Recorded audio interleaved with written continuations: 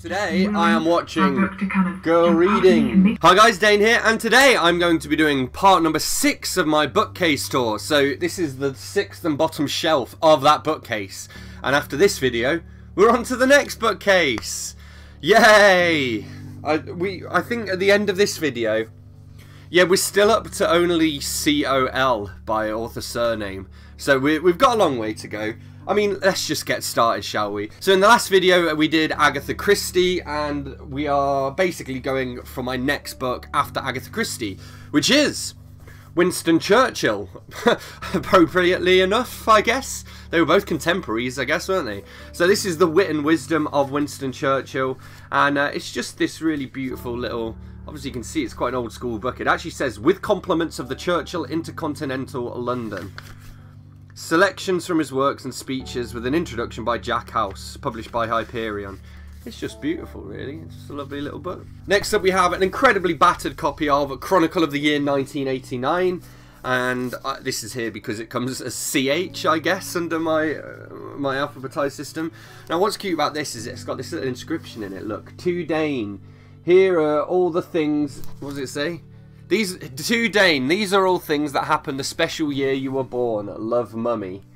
So that's why I still have this copy as well. So this, the guy who defied the tanks, that was 2 days before I was born. Yeah, the only thing that is on my... The only piece of news in this that actually happened on my birthday is...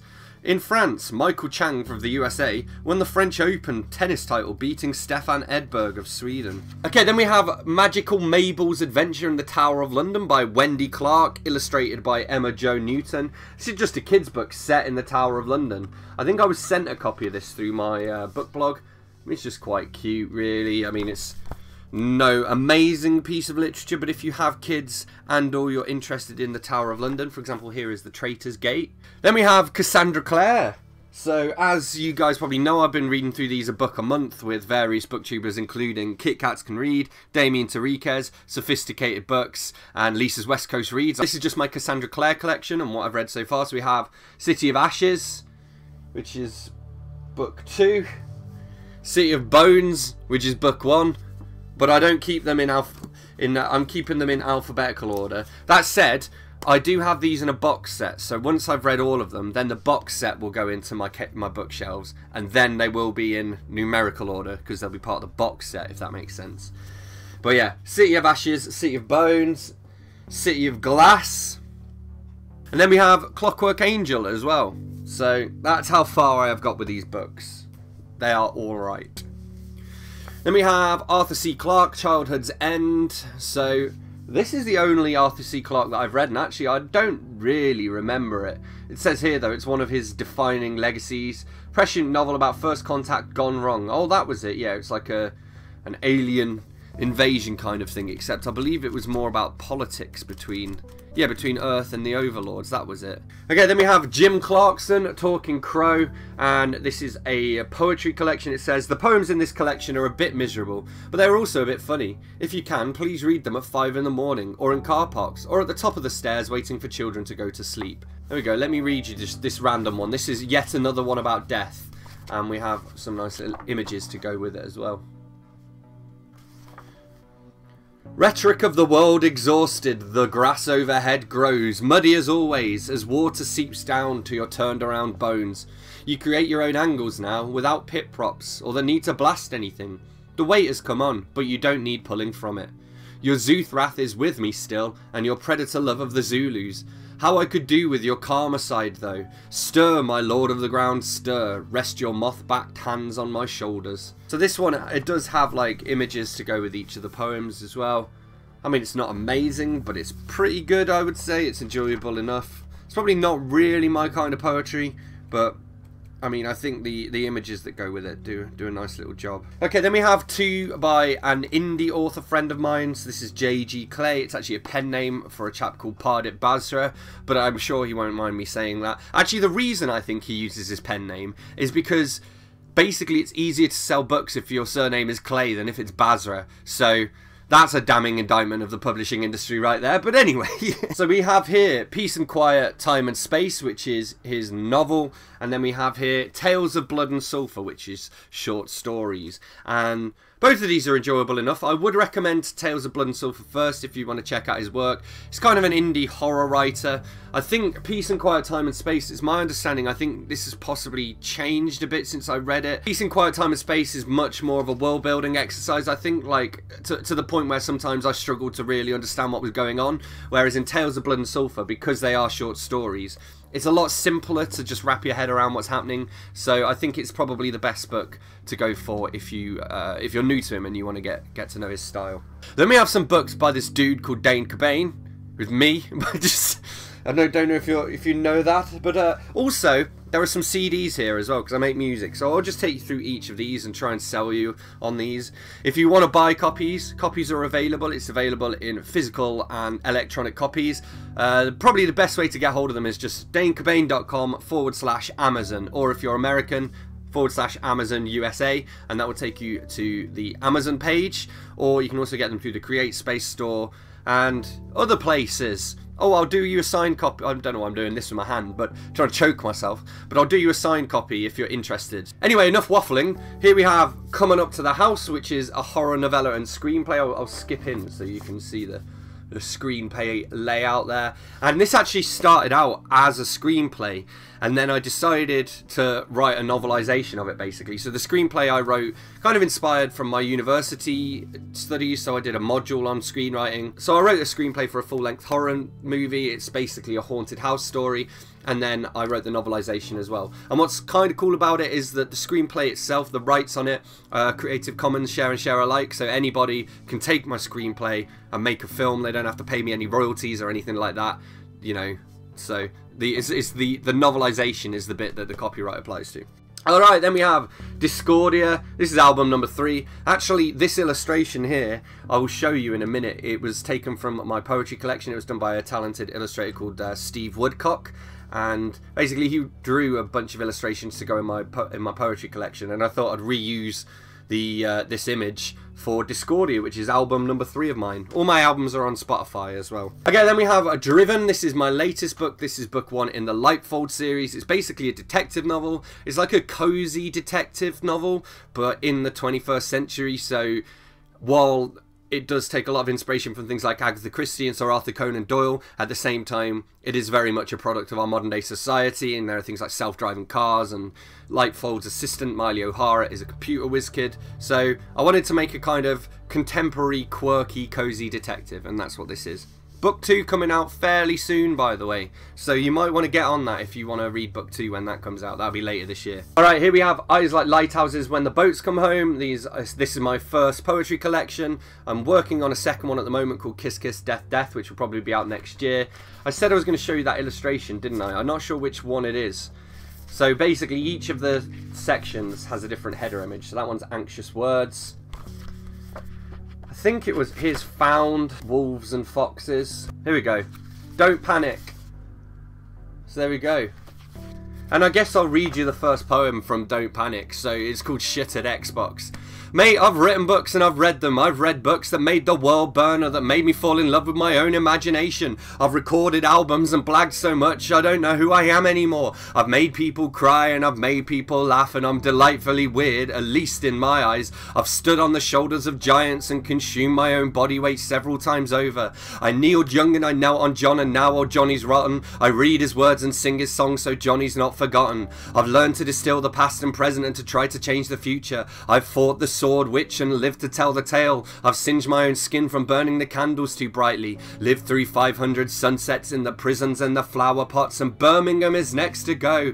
Chemicals from factories poisoning canals, and I can't score a goal on FIFA, but I live my life without a walkthrough, so don't go sharing spoilers. I write poems that don't exist. And you can read those poems in this book. Now, actually, considering I picked that poem out totally at random, that was quite an appropriate one, really. Okay, then we have Formally, The Rise and Fall of a Social Network. This is basically literary fiction, or that's what we call it. It's kind of also been described as a techno thriller. People have told me it has elements of a whodunit, and that wasn't planned at all, but I guess it does. Actually, you'll see as well on the back, that quote there is from J.G. Clay, who we've just discussed. So there's that. And, yeah. I kind of did the cover design on this myself. I kind of did and kind of didn't.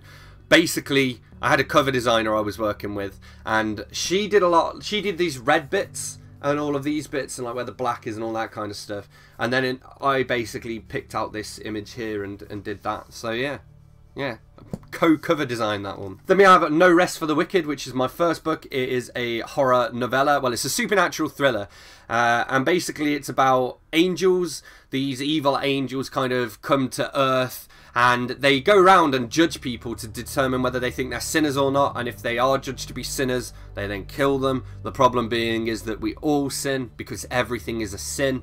And yeah, this is published by, well, this is actually the Forsaken edition, but there's another edition with a different cover design that is out through Dragon Moon Press at the moment. Alright, then we have Nocturne. This is my first album. That's actually a picture of me holding a beer when I was at university. I recorded all of this in my old uni room, and so this is kind of old now. I think 2010 I released this. There's another beautiful picture of me on the CD there. Lots of kind of weird writing-y stuff in the design. Next up we have Social Paranoia, How Consumers and Brands Can Stay Safe in a Connected World. This is a non-fiction book. It's basically about social networking sites and how they kind of change the way we think and the way that we act. It kind of asks the question of, should you be paranoid in an increasingly connected world? And my argument is yes, you probably should be. But there are also things you can do to kind of safeguard yourself and protect yourself, and I kind of cover all those in this book. And I mostly wrote that because I used to work in social media marketing, so I figured I might as well write a book that would kind of boost my career as opposed to just making people smile, I guess. And then we have Subject Verb Object, which is an anthology of new writing. So this has 18 different indie authors. It actually has J.G. Clay in this as well as some other people. Stephen Colgan, he's been mentioned on my channel in the past. I can't remember whether I've talked about any of the other ones here, but yeah, a lot of these are High Wycombe authors as well. I'll read you the list of authors, not that I suspect you'll have heard of any of them unless you've heard of them through me, but we have Eileen Maxim, Clive Whitelock, James Torrance, Heber El Husseini, Sharon Anderson, Michael Israel Jarvis, Amar Rana Deshmukh, Neil Denham, Chris Gower, Dane Cobain, Alex Kimmel, Stephen Colgan, J.G. Clay, J.C. Miller, Chico Kidd, Ollie Jacobs, Danny Brown, and Pamelise Harris, who is also my editor. And yeah, just a nice little thing with 18 different stories in. Do check it out.